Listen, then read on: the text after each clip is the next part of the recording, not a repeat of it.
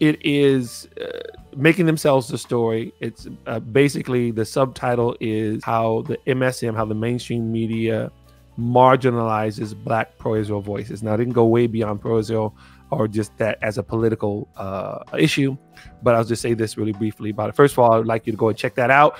Some of you had seen my recent interview with Jonathan Tobin on JNS. And many of you have reached out and said how informative it was for you, and I appreciate that. I really do.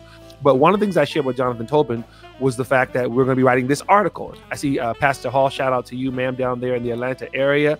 One of the comments that she made is she's been having conversations with bishops and pastors who say that they don't stand with Israel. And again, this is indicative of our community. We have these conversations in real time in our churches, in our barbershops, in our beauty salons, we have the conversations off grid, if you will.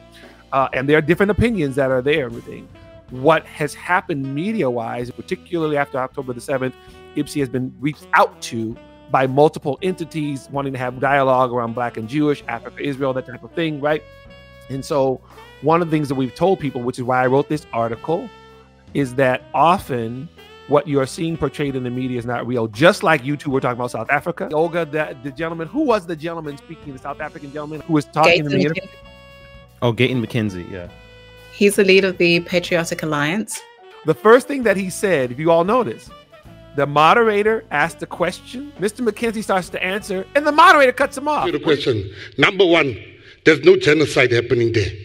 Number two, no, hear me out. Let me answer you. When children are starving, that's no. Not Let genocide. me answer you. Don't tell me how I should answer you. Look, let me answer the question. You asked me. Thank you, right? And let me answer the way that I'm going to answer it. Right. You know what I'm saying? Don't why? Okay, so wait.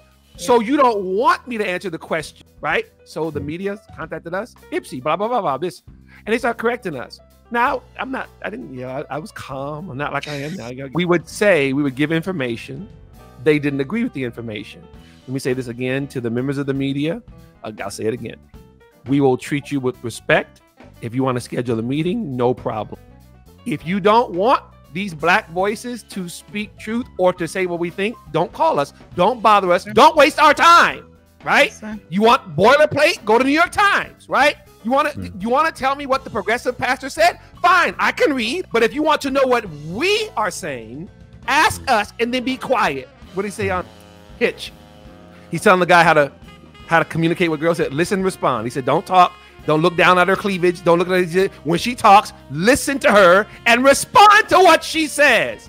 To the media members, listen to us and then respond that. Write that down. Don't tell us we don't know what we're talking about. You want to write a hit piece?